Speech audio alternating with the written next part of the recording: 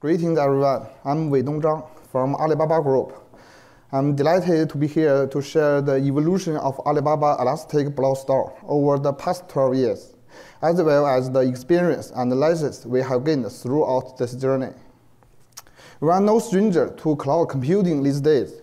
Users can subscribe computing resource in the form of virtual machines, and for storage, we can virtualize disks as block devices. This is what we call elastic block store. For high availability and elasticity, simply co-locating the disks with virtual machines may not be a good choice. For example, a node can only host a certain of number of disks, thereby limiting the scalability. And more importantly, these disks can crash and lose data. Therefore, for modern cloud block store, we usually adopt the compute storage disaggregation, where the compute nodes and the storage nodes are placed on different clusters and interconnected via data center network. But how do we build the storage end to meet the demands? In this talk, we focus on the design of such a block store and introduce lessons along this evolution. Part 1. I will introduce 3 generations of cloud block store at Alibaba. In the first generation, our goal is simple: reusing mature and straightforward design for fast development and deployment. First, we partition a user's virtual disk, namely its logical block address, as a series of fixed-size chunks. Then we set up a 2-layer architecture. In the first layer, we use a set of block servers, semantic translation, and identify 3 trunk servers for 3-way replication. The trunk servers treat each trunk as an ext4 file and perform the corresponding I/O. For simplicity, EBS1 has 2 design features. First, any user's modifications on the virtual disk are essentially reflected on the corresponding ext4 files. Therefore, this follows in-place updates. Moreover, we adopt N-to-1 mapping between virtual disk and block servers. In other words, each virtual disk is only managed by a block server, and a block server can host multiple virtual disks.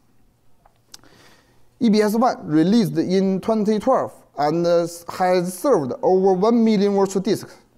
But the feature of EBS1 can turn into limitations as time goes. First, with more users use our service, workload bursts become common. Under the N-to-1 mapping, hot virtual disks can easily drain the resource of a block server and impact other virtual disks. Note that migrating hot virtual disk to other block servers may not be useful, as the migration can take a longer time than the burst. Second, SSD became more accessible back then, but with a much higher price tag. Therefore, we want to use data compression and eraser coding to save the space cost. But with in-place updates, this can be challenging due to the unalignment. So, in EBS2, our goal is to improve the performance by using advanced hardware like SSD. At the same time, we do not want to waste too much space. So the first architectural change we made is to use an independent file layer service, namely our distributed file system, Peng. To meet the features of SSD, Peng is an append-only file system. Around this change, we also adapt the block servers. First, we use disk segmentation instead of partitioning virtual disk into chunks for better load balancing. Second, we further embed the log structure block device core. We call it LSBD for short, in each block server to convert incoming I/O to append-only ones, as we are now using Peng as our backend. Finally, we ask for data to be written to Peng. To elevate hotspots in EBS1, EBS2 partitions the virtual disk's logical block address into several 128 gigabyte segment groups, each of which further comprise multiple 32 gigabyte segments. Block servers in EBS2 operate at the granularity of segments.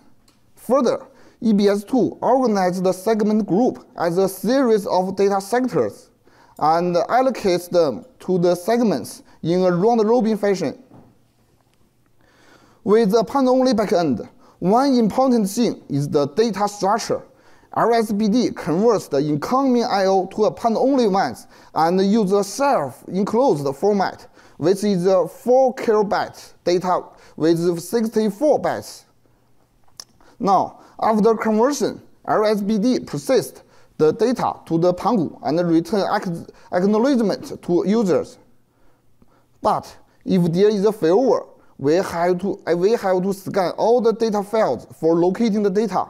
To speed up this process, we set up a transactions file which records the metadata of most recent writes.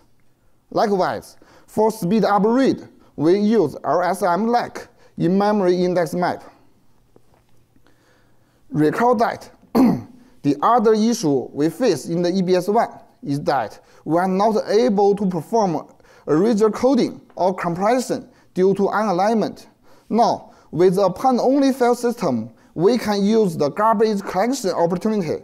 Specifically, when we collect valid data from vector segments, we can perform erasure coding and compression and write them to the Pangu in a different format called EC file.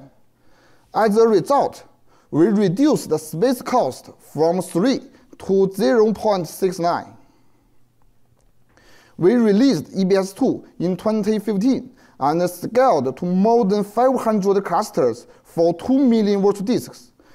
EBS2 could provide a virtual disk with an average write latency of 100 microseconds, a max IOPS of 1 million, and a max throughput of 4,000 megabytes per second for the guest.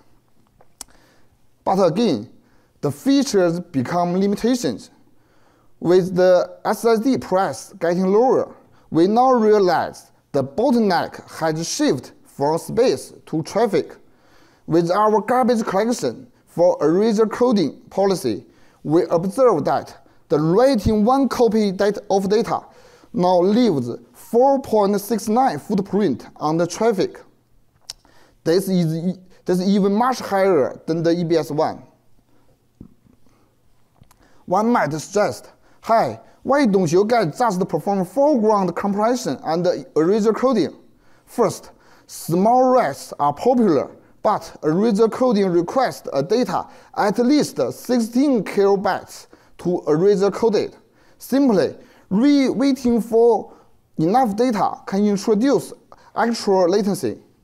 Second, even if we have enough data for erasure coding, directly use CPU for data compression can incur a really high latency. For example, 16 kilobytes means 25 microseconds. Our end-to-end SLO is around 100 microseconds, so this is a burden we cannot carry. So EBS3 is with a straightforward goal. That is, we want to reduce traffic amplification, but we do not want any performance loss. So our answer is the bifurcated write path. In the first branch, all users write requests from different users and segments are mixed together and then sent to the hardware acceleration card for compression. We call this mixed and compressed file the journal file, and persist to the Pangu with erasure coding. After processing the journal file, we can send acknowledgement to users, but we never gonna read the journal file unless there is a crash and we have to do a failover. Instead, in block server, we also set up segment cache to accumulate write requests by segments. When receiving enough data, we compress them and persist them in a larger array coding on a segment basis. Therefore, we are able to achieve fast compression because we use IPG for acceleration and fast array coding due to we are able to mix data from different user requests. EBS3 has been deployed in over 100 storage clusters, serving more than 500,000 virtual disks since released in 2019. EBS3 offers comparable performance to EBS2. So, at the end of the day, what we have achieved? On the front, we have 0.9 traffic amplification for journal file. Backdump has 0.69. In total, the traffic amplification has dropped from 4.69 to 1.59. This slide presents a comparison of the 3 generations of EBS in terms of performance, space cost, and traffic amplification. It can be observed that with each generation, EBS experienced significant improvements in performance, accompanied by substantial reduction in space costs and traffic amplification. Part 2. Unlike common block devices, cloud block devices offer higher elasticity. Next, I will discuss the elasticity of EBS from 4 metrics. The first metric is latency. The latency of a virtual disk is determined by the architecture, specifically the path a request has traveled. For example, as shown in this figure, it presents the breakdown of average latency for 8 kilobytes random read-write operations across different generations of EBS. The latency of an EBS2-backed virtual disk is constrained by the latency of the 2-hop network and the software stack processing and the physical SSD. Hence, the elasticity of latency is inherently cross-grained, reflecting the varying levels of time overhead and the various architectures. Clearly, the key to improving average latency is reducing the hardware processing overhead. Therefore, we built EBS-X, targeting latency-sensitive scenarios. EBS-X installs the persistent memory inside the block servers and directly stores the data in P-memory with 3-way replication. Compared to EBS2 and EBS3, EBS-X skips the second hop network and drastically speeds up the disk I/O with P-memory. For space efficiency, data in P-memory would be eventually flushed to Pangu. A user request may not be always served in time due to the hardware failures, misconfigurations, software bugs, or simply resource contentions. This figure presents the breakdowns of 5 percentile latency, a common threshold for defining the tail latency among EBS3 clusters. We observe that the block server processing, such as non-I/O RPC destruction in the I/O thread, background periodical scribing, and index compaction accounts for the majority of the tail latency. This observation may sound rather counterintuitive, as the hardware-related issues are usually blamed as the culprits. In the context of EBS, we often discuss the elasticity of throughput and IOPS together because the 2 metrics are often constrained by the same set of mechanisms. There are 2 key lessons about throughput and IOPS. The first lesson here is that the upper bound of a virtual disk's throughput and IOPS is determined by the client, as the backend can easily scale with parallelism. Second, the high throughput and IOPS is often desired, but not always needed. With high throughput and IOPS enabled by block client and block server optimizations, efficiently allocating throughput and IOPS to virtual disks is the next step. Unlikely the cross-grained elasticity in latency, users can subscribe throughput and IOPS on demand without alerting the capacity. This is called auto performance level, auto PR for short. One distinctive aspect of auto PR virtual disk is that its throughput can dynamically change in real time according to the user's actual needs, without requiring any alteration to the capacity of the virtual disk. This stands in stark contrast to the traditional block devices. However, we discovered that the throughput and IOPS in production is often over-provisioned by users to handle the sporadic workload bursts. For better resource efficiency, we have proposed the base and burst strategy. Using this strategy to cope with the workload specs can be more economically beneficial for both users and cloud vendors. Metric 4, capacity. The segmentation design enables EBS with seamless support for virtual disk resizing by adding or removing segment groups.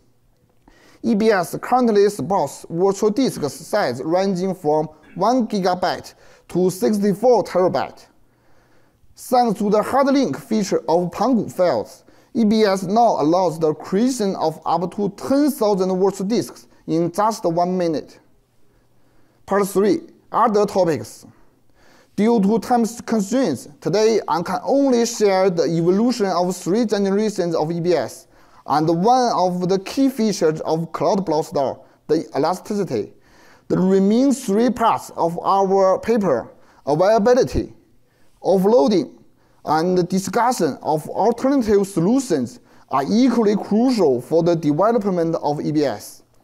We have gained significant experience and license in these areas as well. All of these discussions are fully present in the paper. That concludes my presentation. Thank you very much.